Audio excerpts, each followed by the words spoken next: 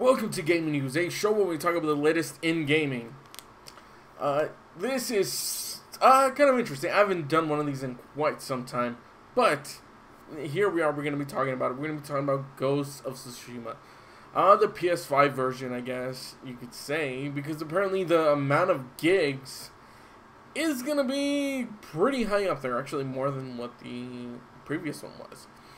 According to this, it's going to be 60 gigs. That's how much space you're going to need in order to install this. Yeah, that's kind of a lot. Originally, it suggested that you would need 50 gigs for the other one. 35, which was actually total, and then 12 gigs of update. So, of course, that'd be 47. Yeah, close to 50.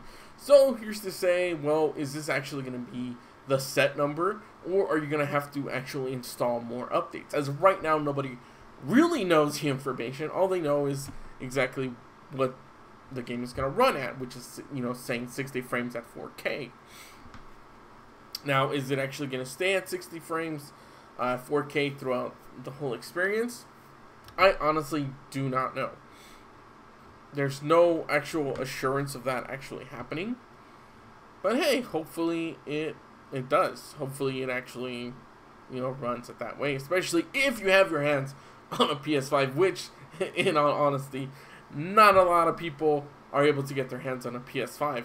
And more importantly, you're going to actually get to see, well, as we talk about that, later on in this episode, because we have a ton, well, not a ton, but we got some more information on PS5s, as you can tell by the title.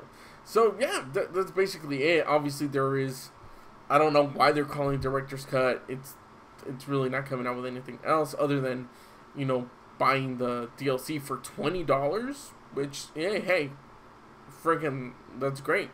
Especially because it's going to be like a new map, new enemies, a bunch of new things, new, you know, little mini games apparently. It's great. More Ghost of Tsushima, I'm all for it.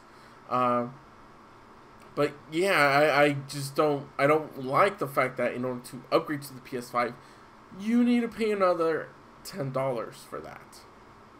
Yeah, not really a fan of that. Everyone else is kind of just basically just doing free upgrades. So it's ridiculous that they're trying to charge you another $10 for that. But apparently it's going to be separate. So if you want to buy the DLC just for the PS4, you can do so. But yeah, apparently it's going to cost you $10 to get that upgrade to the PS5. But I mean, I don't even know who the hell has a PS5. I don't know anyone who has a PS5. Seriously, I don't. So, I mean, if this information is for you, well then there you go. But next up, we're going to be to something that I do have, and it's a great game, in fact. Even though I still have not passed the campaign. I just like, you know, the multiplayer aspect, setting up my combatants against other combatants, but also playing single player versus, or, you know, multiplayer against someone else. Or the multiverse that they have. That's of course Injustice 2. It's honestly really freaking awesome. But apparently it's not going to be awesome, I guess, in some aspects, for those who have it on Steam, because apparently in chunky, or fat, as you would like to put it, 15 gigabytes. Wow, that's kind of a hefty thing. Apparently people thought maybe this might be a hint to possibly Injustice 3, or just something else, maybe like adding more stuff to the game, but apparently on there, taking away something and adding something else. What is taken away is apparently some software or anti-cheat software, I guess, that was probably messing with the game on Steam. I don't know. I mean, let me know if you have the Steam version of this game, just how it is. But apparently, yeah, that's what happened. And the other part is actually pretty disappointing.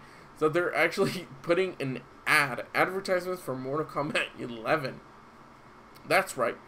Mortal Kombat 11 ads in Injustice 2. This is kind of weird. Not sure why they would do that. I mean, obviously they want to promote that game, but I'm pretty sure people know of that game already. But yeah, apparently they added that, and it's kind of crazy that they're adding that much to take away something. and then also putting something like that in. That's I mean, that is a lot of memory just for those two things. So who else knows what's gonna happen? Maybe later down the line, people are gonna come out and say, "Oh man, there's actually more to this." But as of right now, this is what's going on. 15 gigs for uninstalling that Denuvo or some type of software, and of course, adding promotional stuff for Mortal Kombat 11. Yeah, but honestly, if you just want to get Injustice 2 and just have fun with it, I mean, it's a blast. I think I got like the main version with the DLC and all that stuff for pretty cheap when they were having like some sales. So I can't wait to do that for Mortal Kombat 11 when the whole Ultimate or whatever the hell edition comes out for it. Because yeah, I'll get back into Mortal Kombat. I mean, I haven't played that game, child, in like a few decades. I tell you that right now, since I was a kid. But moving on to something that might actually be even more disappointing than that, and that is, of course, well, Nintendo. Nintendo released in their Twitter account something just, I guess, ridiculous. I mean, it's nothing exciting, but apparently there's speculation of how much profit they were making from the OLED or OLED model. Apparently they were saying that the profit margin was going to be like $10, but they're saying that's not true, and they just wanted to get out of there. But, I mean, everyone is just talking about, please fix Joy-Con's drift. Other consoles have no problems on a controller. Yeah, it's true. I mean, you know, some controllers are kind of messed up, but that's after, like, a very long time or dropping them or whatever. But, wow, their Joy-Cons are still not fixed. They're coming out with this crap console, and I do mean it's crap. It's OLED, like, who the hell cares? There's no 1080, I think 1080 4K. People were waiting for, I think, 1080p screen or 4K capabilities. There is so much speculation for like a Switch Pro Switch, whatever the hell you want to call it, and it just disappoints. And a lot, like, it's surprising. There's some people who are actually like, "Oh my god, I'm gonna get it," and it's like, what? Why are you gonna get this trash? They didn't fix anything. They didn't do anything new just for that freaking screen. They're selling you the same damn console again, and it's ridiculous. And I believe it's gonna be full price, like $300 something or whatever. I do not buy this. This is really just sad and disappointing. And speaking of, I guess, disappointing, apparently the PS5 Digital Edition is getting a new version, or going to be coming out with a new version, which is kind of weird. Weighs 300 grams lighter. I mean, you know, 0.66 pounds lighter. Okay, that's basically it. Like, what? And this is disc-less. Okay, there's no disc slot there. So yeah, I mean, can people even get their hands on any of this? I don't think anyone could even go into a store right now, you know, and buy a PS5 or even just an Xbox Series consoles. I mean, yeah, I don't see really no reason. There's no AAA titles right now that would make you go, oh, exclusively for the PlayStation 5 and Xbox. Xbox is coming out with quite a few as of late that are going to be exclusive to them, but damn, like, why a PlayStation right now? You don't need it. It's not needed, and this is just really disappointing. And boy, oh boy, something else that's going to be disappointing for PlayStation and actually Xbox, the fact that people won't be able to buy their consoles right now, is of course that they're losing two it's kind of interesting. It has put up like $1.26 billion, okay, $1 billion, right? And they have literally bought out these two companies. So, yeah, Crackdown, which, it hasn't been doing well, obviously. So I mean, those people probably got like a lot of money from just releasing trash games, because their last games were just horrendous. But apparently they got bought out. But another company that actually has been doing well, apparently, is the Sackboy developer, Sumo.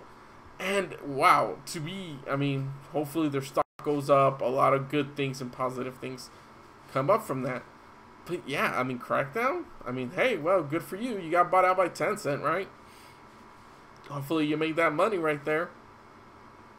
But yeah, they're now with them. So apparently right here is the developer commits to work for hire projects. So what that means is that technically the Sumo group or whatever, the one developed Sackboy, it's kind of one of those things where it makes you think like, okay, so like, did Sony not want to make them exclusively? I mean, especially if they made a game like that. I mean, wow, that's going to be huge. But Tencent has been getting a lot of just negative things. A lot of negativity. So, they're really trying to get into this gaming thing. But then who knows how many more restrictions they're going to apply to these game developers. And just to every single game in general. So, while you could see this as something positive in a way for these companies who may have not been doing so well, you know, Crackdown,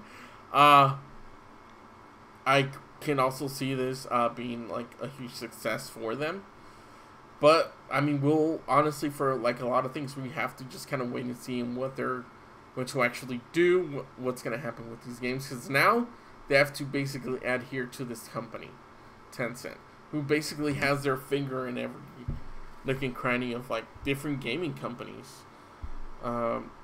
So we'll see exactly what happens there, and just what exactly is gonna happen with these games and these game developers.